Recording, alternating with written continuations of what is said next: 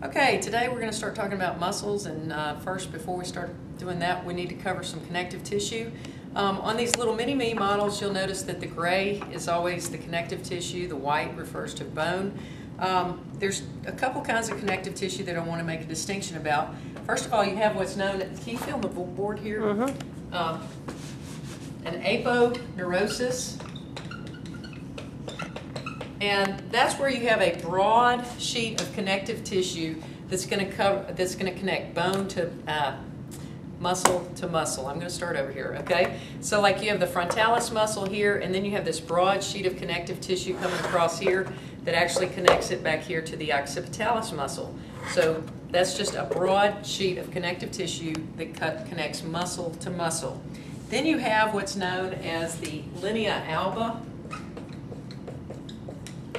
And the linea alba literally means white line.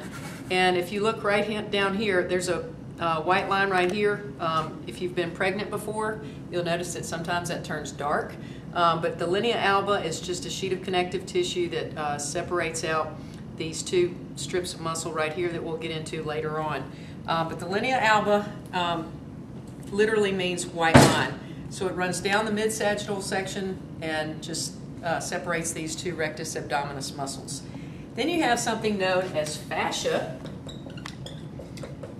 And fascia is more of a broad connective tissue that wraps around muscles, and it separates out muscle groups. So like if you're cutting through a steak and you see these white strips in the steak, that's actually the fascia that you're cutting out. So that, or cutting through, that is going to separate out muscle groups. Okay, and then finally you have tendons.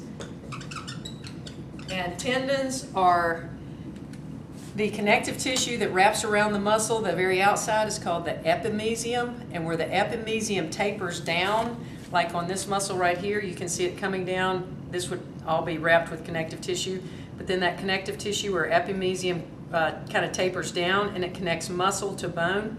So a tendon connects muscle to bone, and it's literally just a continuation of the epimysium. All these connective tissues are just continuations of the same thing. It's where they are and how they're spread out as to how you name them.